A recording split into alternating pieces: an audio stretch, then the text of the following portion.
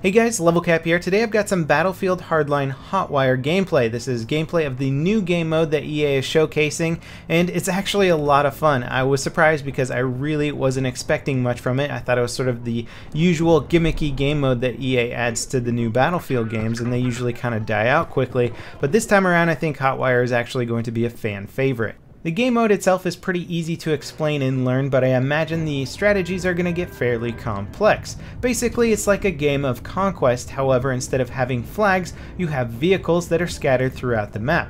Once you get into this vehicle, you have to speed up, attain a certain speed, and once you are traveling beyond this velocity, basically you will start generating points for having that point captured.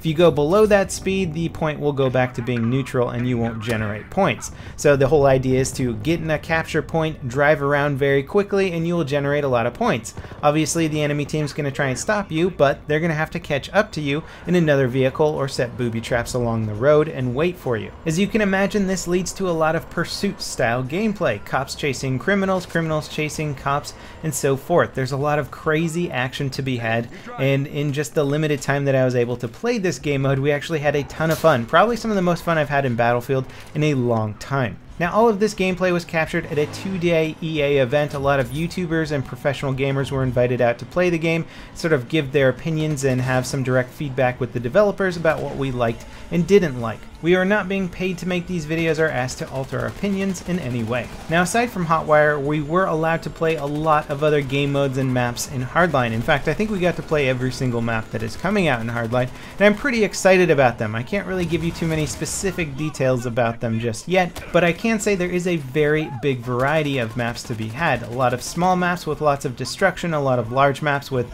very limited destruction. There's basically going to be a map out there for just about anybody. Now, there's been a lot of changes made to the game since we've all played in alpha and beta. One of those main changes is the fact that LMGs and rocket launchers are no longer weapons that you can spawn with. They've been changed to basically be battlefield pickups, or they spawn in the trunk of your car. Now, I really wish I could talk about some of the discussions and the feedback sessions that we had with the developers, because certainly issues were run into or balance questions were brought up, and just part of our NDA is that we can't really discuss the specifics of what was discussed behind closed doors, if you will.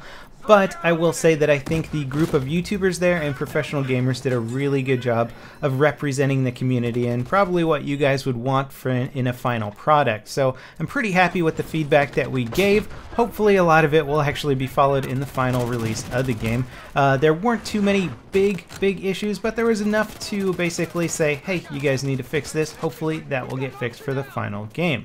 If you're watching closely also, you might have noticed at one point I reload the Chris Vector and I run into the reload bug. Big surprise, still in the game. For those of you not familiar with the reload bug, and that should be nobody at this point because I've probably made 5 videos covering the damn thing, there's a bug that originated in Battlefield 3. Basically, you hit the reload button, your gun reloads, you take out a mag, put in a new mag, yet the ammo count of your weapon doesn't change. So if you only had 3 bullets left, you hit the reload button, pop out a mag, pop in a new mag, you're still going to have 3 bullets left over. So this bug started in BF3, it made it into Medal of Honor Warfighter, because that was also using the Frostbite engine, made it into Battlefield 4, complained about it enough, never got fixed, and it looks like it's actually going to make it into Battlefield Hardline. And this time around, the bug occurred while I was playing at EA's headquarters, so it's not some sort of weird internet latency issue that I was specifically having at my house or something like this. A lot of people have had this bug. It's a stupid bug to have in a game. In my opinion, you can never make this game a competitive shooter as long as this bug still exists. And speak to the devil, here you go. Hit the reload button, reload the gun, and there's only 5 rounds left. Try and engage the next guy, shoot 5 bullets. Oh, what do you know? I gotta reload again. Anyway, enough of the silly bugs. Why don't we talk about some of the more interesting balance issues that might become a problem for this game. A lot of people are still suggesting that the operator is a bit of an overpowered class, especially now that it gets the spawn beacon. Granted, it does have to choose between, say, the spawn beacon and defibrillators or a med bag, but you're still giving it some very good gadgets.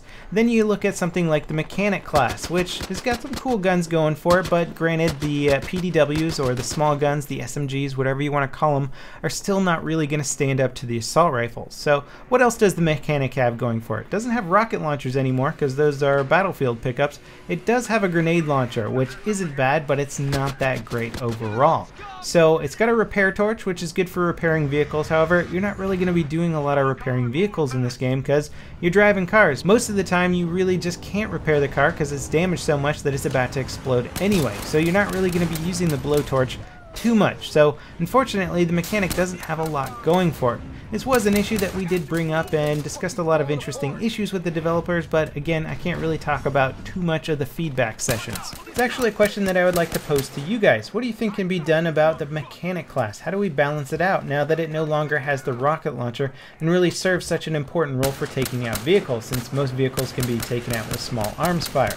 Doesn't really have the most powerful guns in the game. It's got some good ones for CQB, but as we know from any Battlefield game in the past, a good medium range to long range or hybrid weapon is probably still going to be king of the hill at the end of the day. One of my favorite things in Hardline is the fact that they've divided the sidearms up between classes. So if you're a huge fan of, say, the 44 Magnum, well, you're going to have to play the mechanic class to use that. If you want to use something like your classic M9, you're going to have to play the operator. If you want to play any sort of full auto pistols or even the Mac 10, you're going to have to play as the professional, and inevitably you're going to be switching between classes during games, so you're going to have to switch between a lot of different sidearms. So it's a nice way to kind of force people into using different guns all the time rather than just getting comfortable with their favorite sidearm and their favorite primary. Now during the public beta for this game, a lot of people were making comments about just the character classes, how they looked a little bit stiff and uninteresting.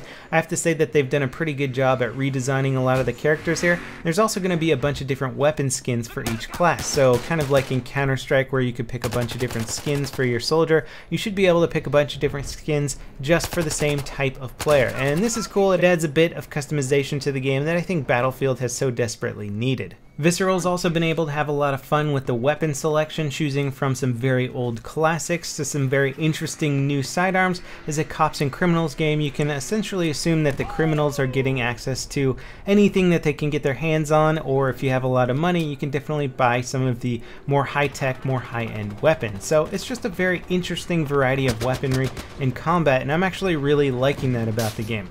Also, the maps change in theme very drastically, so not everything feels like it's an actual battlefield, no pun intended there, but you feel like you're fighting in neighborhoods or slums or downtown LA, and it's just a nice change up from your usual Battlefield just crazy fighting in the desert or fighting in the jungle type scenario. Anyway, if there's one idea or sentiment I could leave you guys with now that I've played the game a lot, sure, there's a little bit of work that needs to be done on this game before it's at its full potential. That being said, I am very hopeful for this game, much more hopeful than I have been in the past. So as always guys, thanks for watching, and I'll see you next time. This is LevelCap, signing off.